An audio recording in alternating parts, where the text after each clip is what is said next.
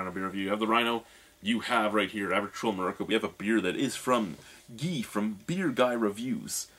This is Ale de Hardy, which is a barley wine. It is a Quebec barley wine.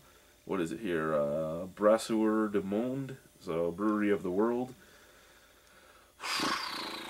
ABV, sorry guys, I am blind, 10.5%, so Ale de Hardy. So he had sent a bottle of this to Monsieur Lee. There's a lot of fucking French on this. Yeah, well, it's... Do you want to read any of this? No. No, I don't care. It says it's basically a barley wine. Yep. Yeah, so basically this is like a clone of Thomas Hardy. That's what it's supposed to be, yes. Yeah. Thank you, Guy, for sending it. Really appreciate it. Yes, thank you very much, Guy. I know Mr. One Hoogly. Well, I don't think he uses Hoogly. He uses Hoogly for the beer reviews, but now he's no longer El Harlock, but Lee creamed himself over this until he had the actual Tom Hardy. And he's like, whoa, whoa, whoa, hang on. The Tom Hardy's pretty fucking awesome. Yeah, that's half. That's more than half. I don't know. That's a little more than half. Yeah.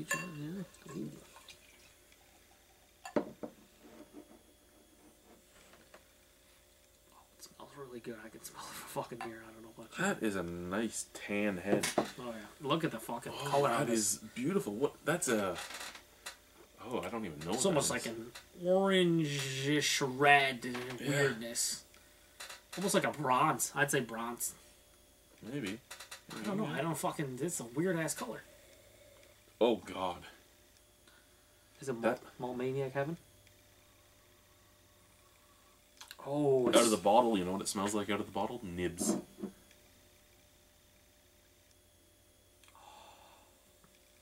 Tons of toffee out of the bottle. Nibs, what are cherry? What? The cherry, the fully, like the solid cherry licorice candies. Yeah, it really does. But then there's also like this pronounced toffiness as well. Oh, it smells fucking good. Lots of toffee.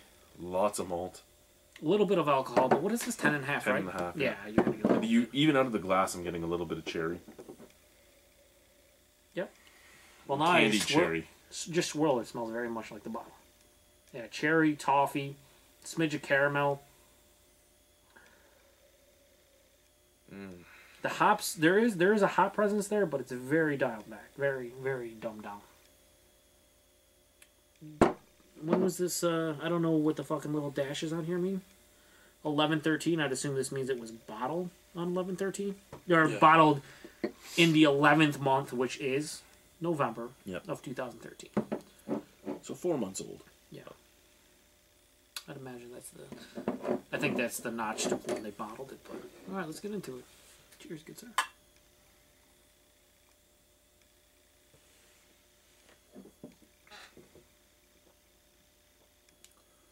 Oh, that is nice.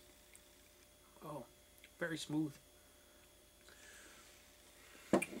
Toffee, lots of toffee, lots of caramel, lots of vanilla, some coconut. You're getting coconut. I am. Let me get back. Getting just a touch of it right at the back.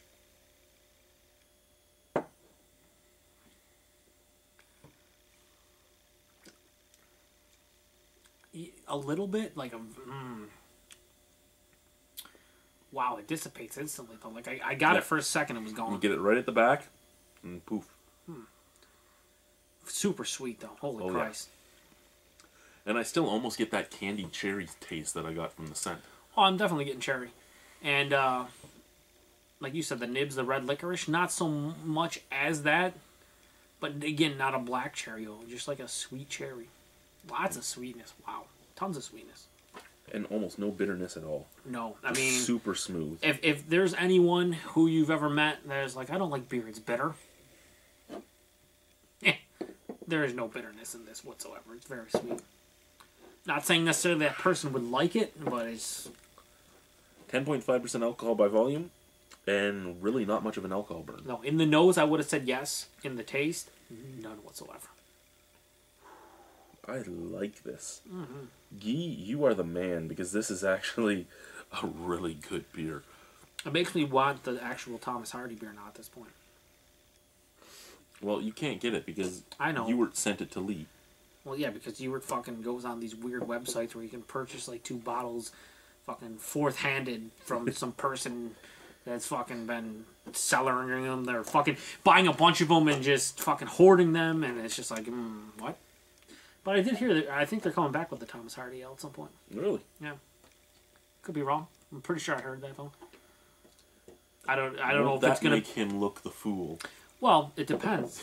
It depends if it comes back and the quality is the same. I don't know if it's going to be the same brewery. I don't know what's going to happen, but I'm pretty sure it's coming back at some point. But regardless, for 2 people that can't get Thomas Hardy and we get without paying our left nut, which I wouldn't mind because my left nut doesn't work anyway. Good beer. Mine does, so I wouldn't be a big fan of that. But yeah, it's as far as like a clone. I guess this is pretty much to try to clone it. Yeah, it's fucking tasty. If you're a hophead malt maniac, yeah, this is for you. Lots of sweetness, tons of malt character, tons of different. It is complex. It is complex for what it is. I would say anyway.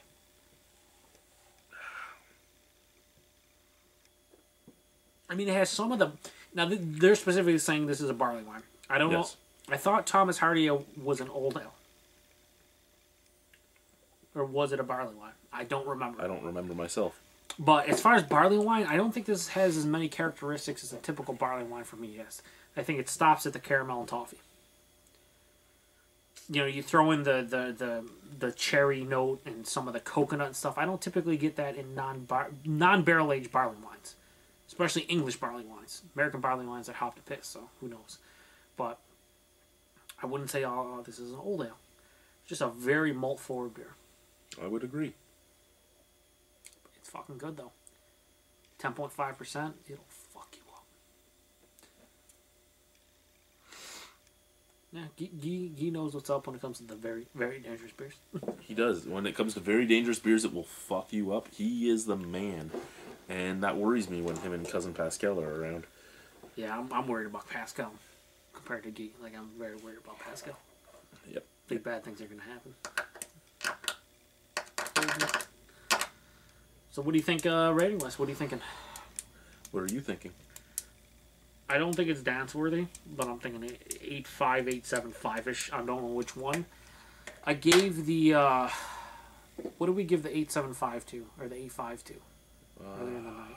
Fuck. You gave it to that, I think. The coffee pale ale? Yep. This is more my style, so I'd go 8.75 on it. We already danced once a night, stuff like we're trying to get out of dances. I just don't think it's a regular English barley wine, has nice complexity to it, but it doesn't wow me in like, oh my god, I fucking need this every time. If someone handed this to me, if this was available, I would try to purchase this pot. You know, if this was available at like Premier or available at the LCBO, I would pick this up and have it on hand when I'm in the mood for a barley wine. Not even a barley wine. When I'm in the mood for a nice malty sipper. I agree. 8.75 for myself as well, and it's the same thing. Not a bad beer at all. No. Really good. I don't think it just 9 and up for me is the amazing beers. Mm-hmm. I don't think it vaults that plateau. No. But it is a really solid, really great beer that is worth trying. If you can find it, get it. If you like barley wines, get it. If you just want to try it, get it. You might not like it, but you know what? It's nice to say that you've tried it.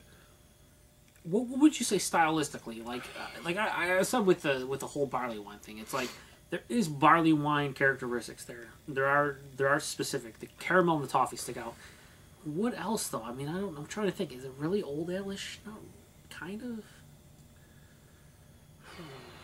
I wouldn't say necessarily it's an English barley wine. I really wouldn't say that. It's probably the closest style though. It could slide into a bunch of different styles. I mean, you could slide it into a bunch of the non-specific styles. Like what? Oh fuck! Like I don't mean to put you on the spot, but I only say that because if you handed me and said this is an English barley wine, I'd say kind of. Like okay, like I can see where you're coming from. A lot of caramel, a lot of toffee is very sweet, but there are some things that are missing for me. Mouthfeel wise, it's too light for barley wine. It's medium bodied. You know what I mean? It's not quite full bodied where it's like covering your entire palate. That's what like the barley wine is. I mean, with that cherry flavor, you could even throw it into like a wild ale almost. Because a wild ale just means wild yeast, and you could get that cherry flavor from some wild yeast. You could, but when you say wild ale, most people think sour. Well, that's what most people think, but I mean, it doesn't just categorize sours. I gotcha. I mean, lambics aren't all sour. True, but there's a lot of really nice sweet ones. Yeah. Actually, you could even say that if this was from Belgium, you could probably pass it off as a weird lambic. Yeah, you could. Almost with a fruitiness, almost into like a quad territory. Not saying quad as in because a lot of quads is the Belgian yeast just reigns supreme, but just the sweetness factor. Well, yeah, and that's why I brought up the lambic, because I mean, you could say this was a cherry lambic. You just put in a shit ton of fucking malt in it. Yeah.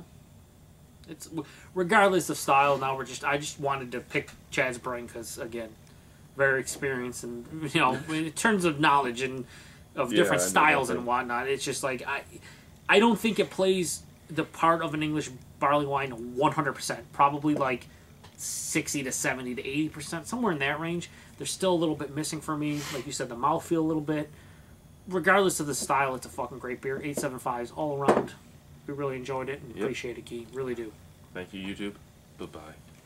Bing, bing, bing.